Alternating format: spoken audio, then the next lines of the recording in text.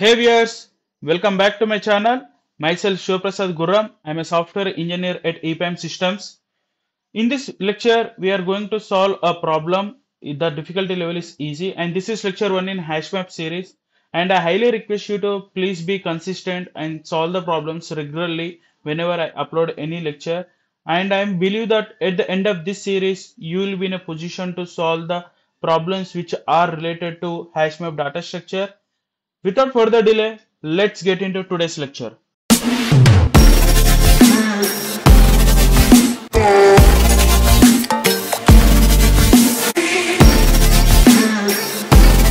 In this video, we are going to solve a problem called count pairs with a given sum, and the difficulty of this problem is easy.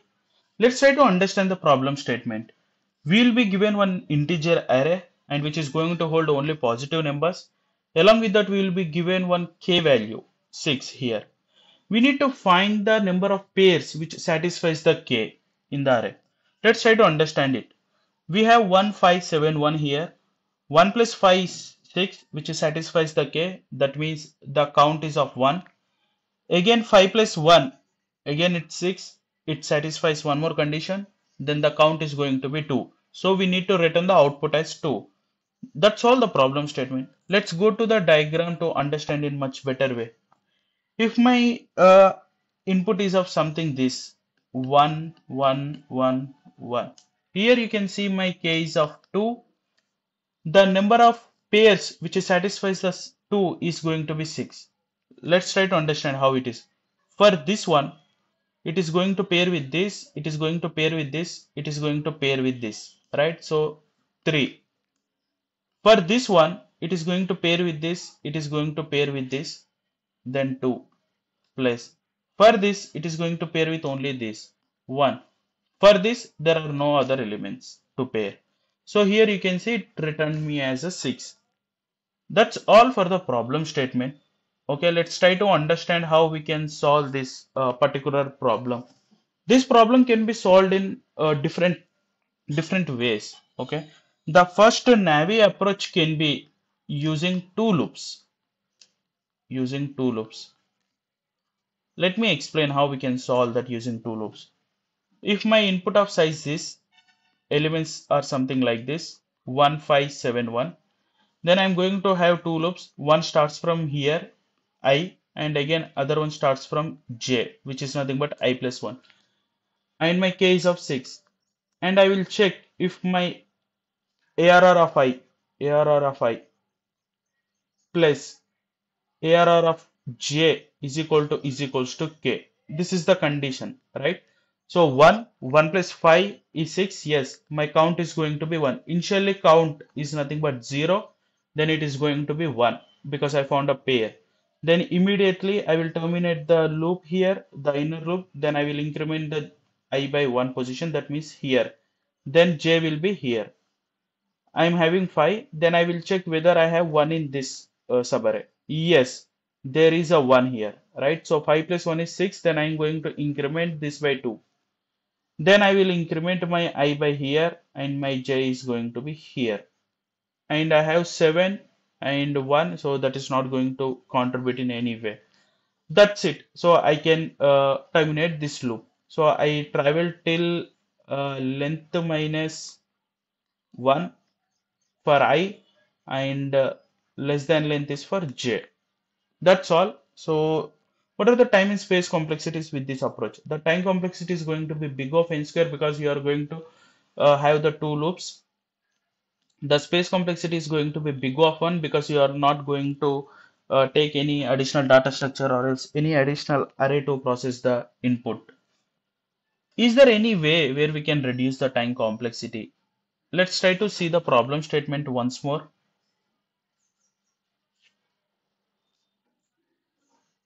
Here it is, yeah.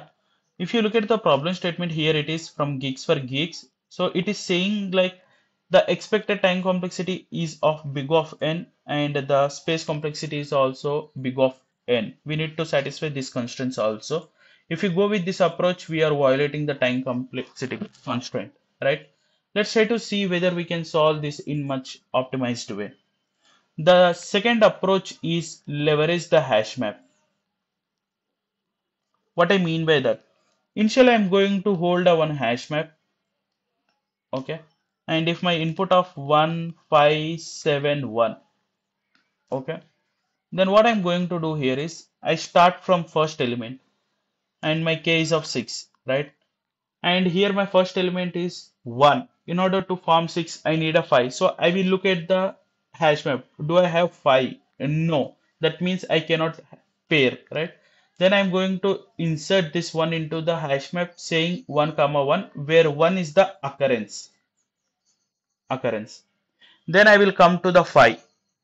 Here you can observe, in order to make 6, I need 1. Do I have 1? Yes. As soon as I found 1, then I'm going to, initially my count is something 0. Then count is going to be 0 plus this value, occurrence of 1. How many times 1 occurred? So 1, that is nothing but 1. Then I will insert my 5 into the hash map and 5 comma 1. Then I will check 7.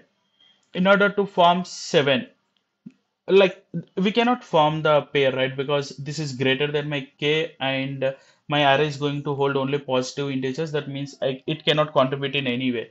Then I will come to here. In order to get 6, I need a 5. Do I have 5? Yes. How many times 5 occurs? Only one time. Then count is going to be 1 plus 1, that is nothing but 2. And here you can see 1. 1 is already occurred, right? Then occurrence of 1 is going to be now 2. Okay. That's all for this problem explanation. Okay, let's try to, before that, let's try to understand the time and space complexities. The time complexity is going to be big of n, the space complexity also going to be big of n, because you are going to take the hash map to solve this problem. Let's try to understand the same for different input set 1 comma 1 comma 1 comma 1. Okay, initially my hash map is empty and I am at here, and my k is of what? 2. My k is of what? 2. In order to get a 2, I need 1. Do I have 1 in my hash map? No. Then I'm going to insert 1 comma 1. As I said, this is occurrence. Then I will come here. 1. In order to form sum 2, I need 1. Do I have 1? Yes. Then my count is going to be occurrence of 1. Right? So 0 plus 1, that is nothing but 1. 0 is the initial value of the counter. Then I'm going to increment my counter by 2. Then I will come here and I will check if my 1, I mean, in order to make the sum 2, do I have 1 in the hash map? Yes, I do have. But how many times it occurred? 2 times. That means from this element, I can make 2 pairs, right? So the count is going to be 1 plus 2, that is nothing but 3. Then 1 is going to be 3. Then I will come here. 1. Do I have 1? I mean, in order to make the sum 2, I need 1. So do I have 1 in the hash map? Yes. But how many times it occurs? 3 times. That means 3 plus 3 is nothing but 6. And I am reached the end of the array, then it is going to be 4.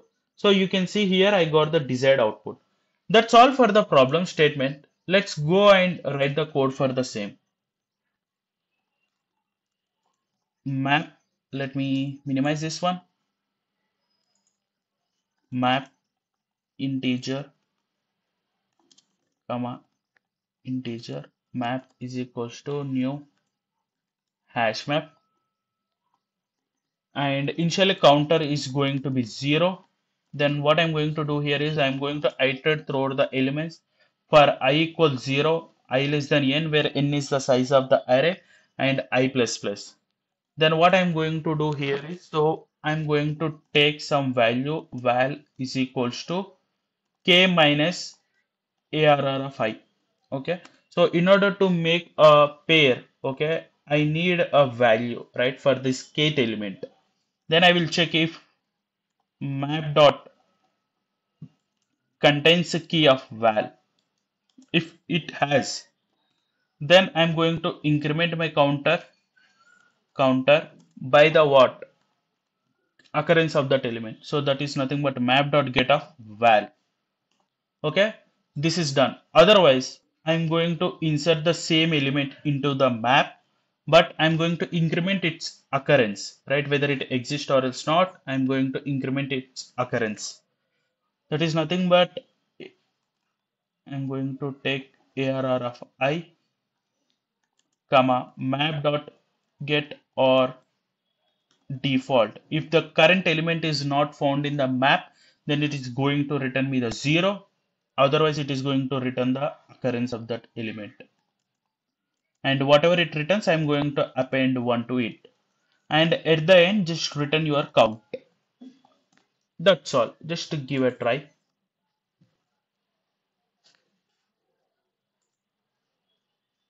Yeah, let's submit.